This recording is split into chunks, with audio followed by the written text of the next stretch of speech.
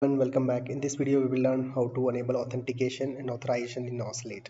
Alright, so as you can see in their documentation, they are saying if you want to enable any authentication, we just need to have this kind of configuration, and most probably thing like we should have this key because we need to mention that key in the Ocelot configuration file, which you can see over here. It's the same key. Alright, so for this demo, I'll be using identity server provider. I just need to scroll a little down, and you can see for identity server bearer token, I have to use this kind of configuration. Alright, so you can see I have my identity server code over here. This you can download from internet. I'll put the link in the description, by the way, so you can also download the same. Let me run it. So this server will help us to generate the token. Okay, so let me minimize this one, and you can see this is our service, underlying service, which oscillate, I mean through the oscillate gateway will be we'll call this API. But since we are using authorized tag over here, so that means if somebody is trying to access this API, they won't be able to access. They have to pass the right valid token. Okay, and you can see here is my API gateway code. Alright, so it's a plain simple code, by the way, and as they mentioned, you can see on their website, for identity server provider we need to have this kind of configuration. We need to have a provider key, and then we need to provide the URL. This is nothing but where you are actually the server is running, and when there is scope and the secret, that's it. Important thing is the key. Okay, let me show you the same thing over here. I'm giving the same key name over here, and you can see this is the like my like information of my server, which is nothing but, let me show you. Like you can see it's running on port number 5000, and just now in front of you I executed, and it's also running on 5000. Okay, that's the important thing. And the test key I'll show you. I'm using the same word name. Like if I want to change here, I need to use the same key over here also. Authentication provider key. Okay. Hmm. Now let's go back and let me run the gateway.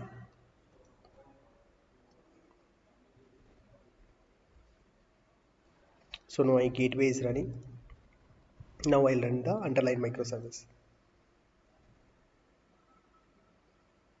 Now let me try to call this API without passing the token. Okay, and you can see the underlying microservice is running at port number 5001. I'll show you the Ocelot configuration. It's nothing but same thing. So let me take this in, and I'll just uncomment this authorization code. I'll just see. So it's saying unauthorized. Okay, so for that, first we need to generate the token. There are like many ways to generate the token depending on the like what kind of your grant type you are using. So for example, in this demo, I'll show you two types, like code and the password one. Okay, in the code, let me show you. So let's generate the token. Let me clean the old tokens if something is there.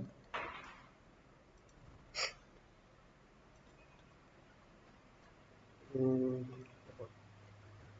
okay, so token is there. Now if I try to access this one slash home,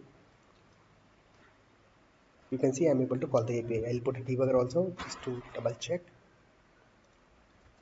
See, debugger is coming, and I got the data. Here I inject this authorization. If I put it, it's not working. If I enable it, it should be working. I mean the token is expired. I can generate the token back.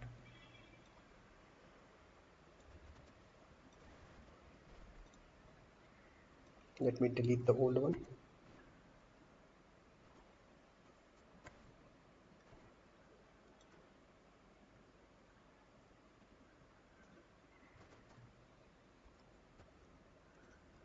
You can see the debugger is coming. It's working. Okay, so that's how we are able to enable the authentication in the gateway. So I'll just repeat again. You just need to have this setting, like where your you just there, you just need to provide this information where your server is running. I mean to say the authentication server. Once you are done with that, you just need to have an authentication key name. I mean to say the provider key name, and put the same authorization authentication provider key name in the oscillate.json configuration file, like this. over here. Okay, and next thing is, like, let's say, like, you might be having so many APIs, and depending on the scope you want to call the API. So for that, what you can do, so for example, let me show you. I'll put a debugger in the gateway so that I can show you the scopes.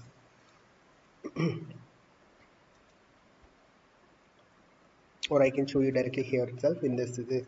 Like, you can say I have like email type scope, I have a scope type like, you what is the like my scope is there in the you can say in the API, or you can use any like client ID, like any kind of, or if any special scope is there which you want to mention in the Ocelot JSON, so you can mention over here. So for example, I am saying I want the user who is having this kind of scope specifically in that token, then only allow them to use this API. If I delete this, then means all valid user will be able to call this API. Getting the difference? If I don't mention this one, so any token which is getting from the identity server, this server I mean to say, all user will be able to call any API.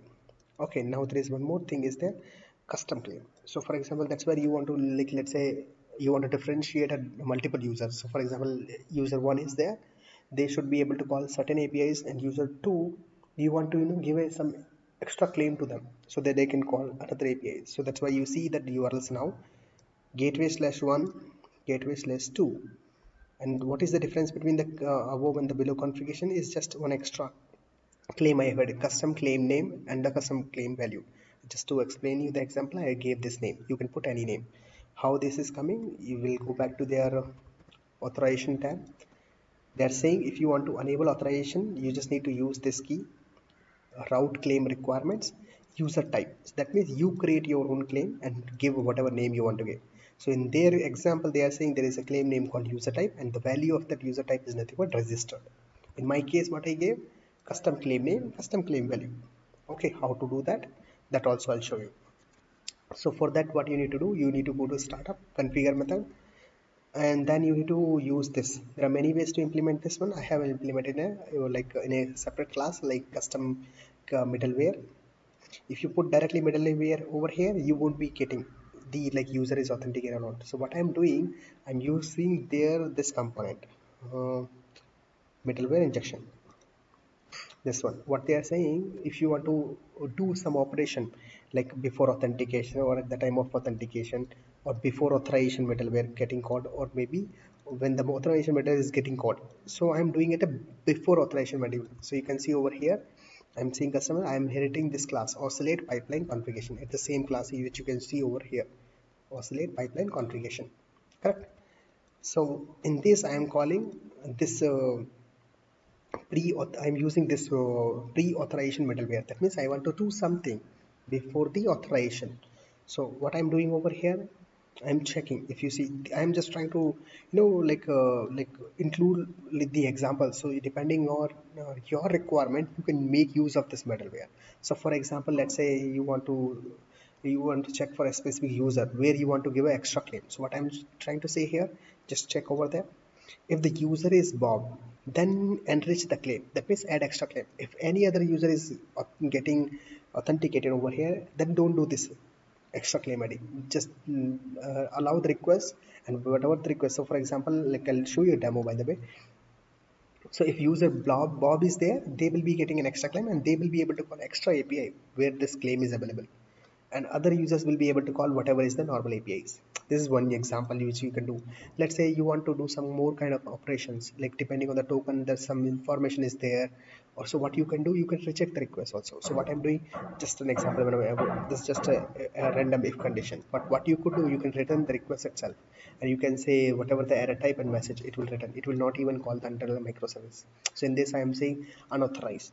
Or you can say, let's say you want to give any different kind, just you can say internet server error or some error or some random thing. Okay, so let me give you an example of this one. So let me clear this one. So all tokens are cleared. Now what I'll do,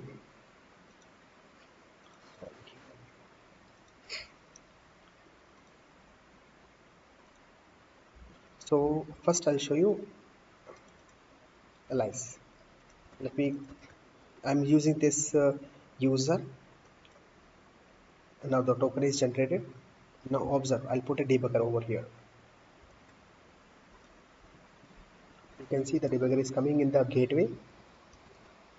I am able to see the email is not matching, so that I will not add this extra claim. These two conditions is not there. I'm just simply allowing this request to go to the underlying microservice. When it will go, it's able to call this underlying microservice, which you can see API, and you see the data is coming over here. Okay, now I'll change this route because that's the difference over there. So now first I'll show you the JSON. So far we have executed this one, the above one, this the route, which is having gateway 1. Now in the gateway 2, it's the same API, but what I'm saying, user should have this extra custom claim. If the user doesn't have this one, don't allow them to use this API. So if I try to use the same user and try to call this API, I'll just change the URL. You can see I have changed over here 1 to 2. I'll call this API. See, it's coming over here. So user is not having that extra claim, so I'll directly allow the call the API. But now you will see it's saying forbidden because user doesn't have that extra claim. So we, even the user is valid, but we are not allowing the user to use that API because user doesn't have that extra claim. Now let me clear this. Now this time what I'll do, I'll authenticate using the user Bob.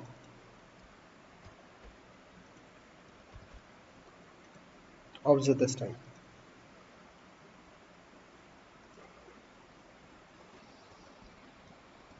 You can see the email ID is of Bob, and I'm saying using this here. I've just hard coded. You can use any service or a DB or something and fetch the extra claim like user specific claims and enrich them over here. So what I'm saying, if the user is Bob, what you do, you add extra claim, which is nothing but custom claim and custom value. So I'm adding. So before adding, I'll show you what all claims this guy is having.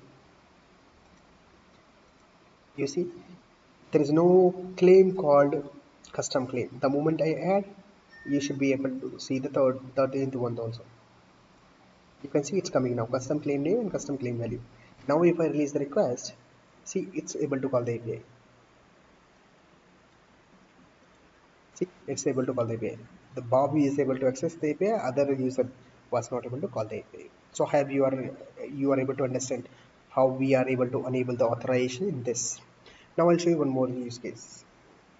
I already explained you. So for example, let's say you want to do some operation and the token you found something, and you will say, okay, no, I don't want to allow this user to use this. So what I'll say, I can put just a random message. So like that doesn't have a score, like a specific scope. I will just say unauthorized.